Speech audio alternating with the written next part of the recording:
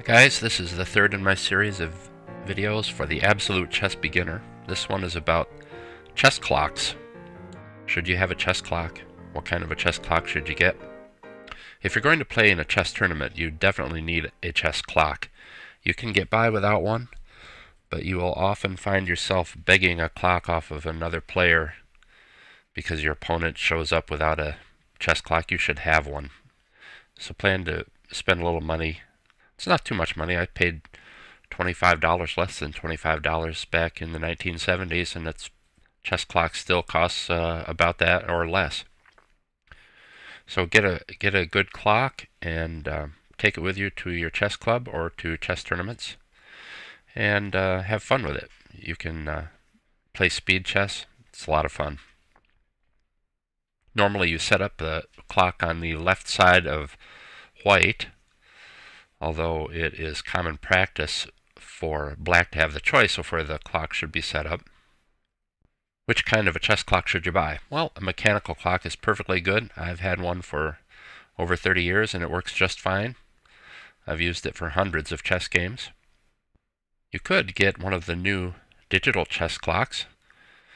I have a picture here, and there's a link in the article to a good source for a digital chess clock.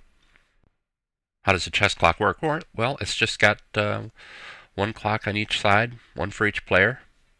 When you push the button on your side of the chess clock, your clock stops and your opponent's clock starts. And then after he makes his move, he pushes the button, his clock stops, and your clock starts. And at the end, when your time expires, usually there will be, on mechanical clocks, there will be a little flag. And you can see here's a little video of the flag falling on a mechanical clock. A digital clock will just have a readout that says 000 or give some other indication. Sometimes there'll even be a beep that sounds when the time has expired. Be sure to check out my article. I've got a link to another blog post with a couple of interesting videos on it, and I've got some links to good places for you to get chess clocks. You can subscribe to my YouTube videos. I'll have a lot more coming soon with articles and videos for the absolute chess beginner, as well as more advanced discussion of chess strategy and tactics. Visit my blog at chessstrategiesblog.com. Talk to you again soon.